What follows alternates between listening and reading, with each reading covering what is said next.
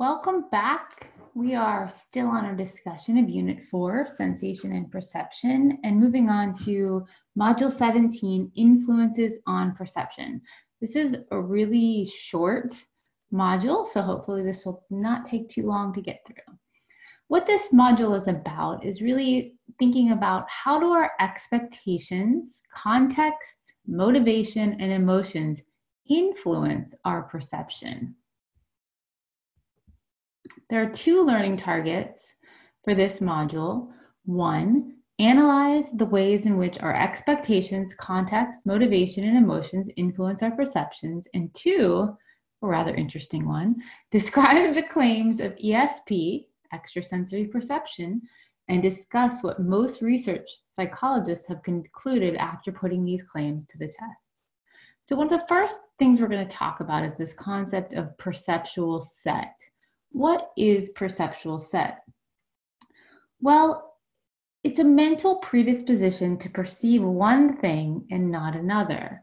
It's this idea that we sort of see what we expect to see. To see is to believe. As we less fully appreciate, to believe is to see. Through experience, we come to expect certain results, and those expectations give us this perceptual set, which is, again, a set of mental tendencies and assumptions that affects that top-down processing. If you remember from the last module, we were talking about bottom-up versus top-down processing. Well, perceptual set is related to top-down processing. So how, and again, from the last module, we talked about the concept of priming. How does priming influence perceptual set? So if people are presented with this image right here on the left first, they initially, if they're presented with that one, they're more likely to see an old woman in the picture. So you can take a look at it and see what you think. And then, however, when people were initially viewed this image on the left, they're more likely to see a young woman. So the initial image sort of primes and helps create a perceptual set for what you're seeing. So let's look at this next example. What do you see here?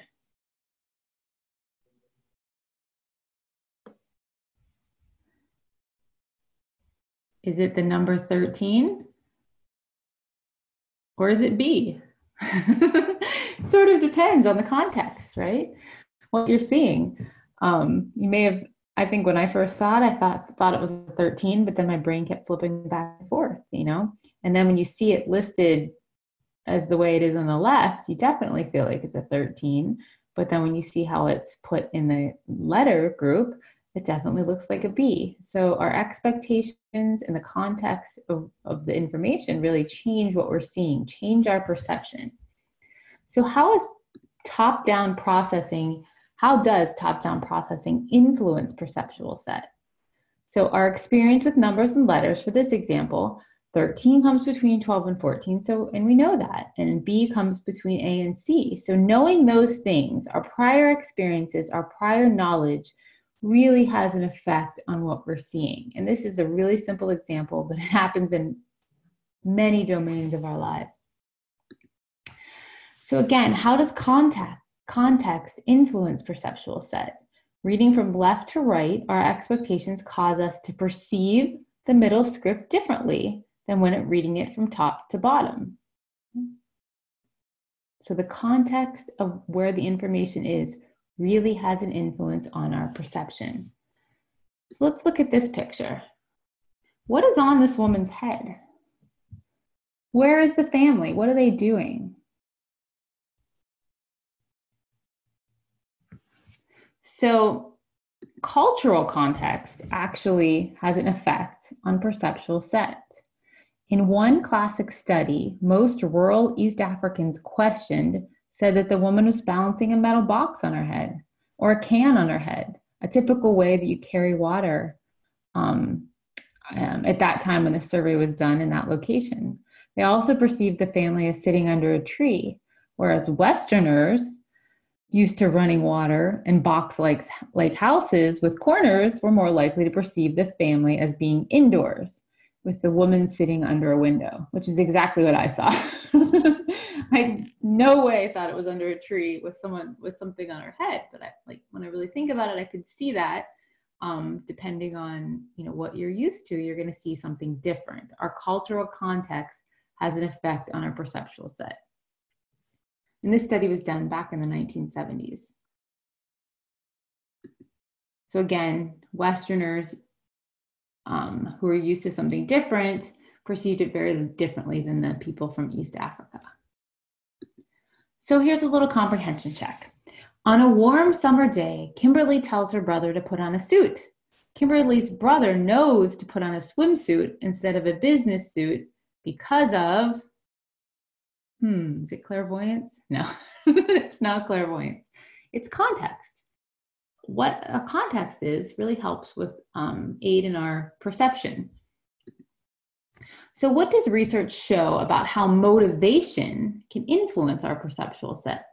So desirable objects, such as a water bottle viewed by a thirsty person, can seem closer than they really are. A to-be-climbed hill can seem steeper when we're carrying a heavy backpack. I just had this happen to me a few weeks ago when we were hiking near Lake Tahoe. And it just seemed so steep compared to what I remembered it being before because I was carrying a very heavy backpack with lots of water in it. And a walking destination can seem further away when we're feeling really tired. Right? So our motivation has an effect on what we're perceiving. Going on a diet can lighten our biological backpack. When heavy people lose weight, hills and stairs no longer seem so steep, according to some studies. What about emotion? How does emotion influence our perception, our perceptual set? When angry, people are more often perceive neutral objects such as guns. So what our emotional state is can have an effect on what we're actually perceiving. Scary stuff, right? You can imagine how if you're frightened or and you're thinking that someone is coming after you with a gun when it's actually, they're holding a toy or something in their hand. That can be a really scary time. We need to understand that our emotional state can have an influence on what we're perceiving. Hearing sad music can predispose people to perceive a sad meaning in words that sound alike. Mourning rather than mourning, die rather than die, pain rather than pain. Some interesting research there. When we're mildly upset by subliminal exposure to a scowling face, people have been shown to perceive a neutral face as less attractive and less likable. Again, our emotions are interfering with our perception. So switching to the second learning target next, what is the idea of parapsychology and ESP? Well, parapsychology is the study of paranormal phenomena, including ESP and psychokinesis, which is the ability of the mind to move objects. ESP is extrasensory perception. The controversial claim that awareness can occur apart from sensory input and includes such things as telepathy, mind-to-mind communication, clairvoyance, being able to see remote events, and precognition, seeing the future. There's been some movies, lots of movies on these different ideas. How have researchers tried to test ESP claims? So in one study, psychologists created a mind machine, which I'm going to show you a picture of in the next slide, to see if people could influence or predict a coin toss.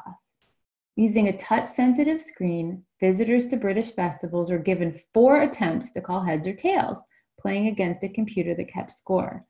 When the experiment ended, nearly 28,000 people had predicted over 110,000 tosses, with about a 50% correct rate.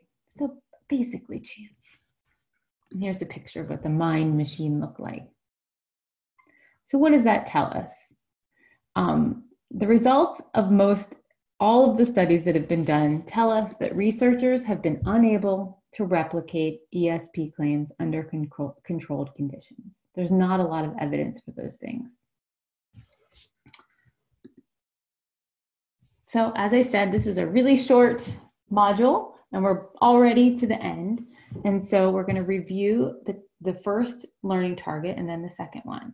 The first learning target was analyze the ways in which our expectations, contexts, motivation, and emotions influence our perceptions. The idea of perceptual set is defined as a mental predisposition that functions as a lens through which we perceive the world. Our learned concepts, can be noted as schemas, kind of prime us to organize and interpret ambiguous stimuli in certain ways. Remember the picture of the old woman versus the young woman? What we see first primes us to what we are expecting to see and what we actually see.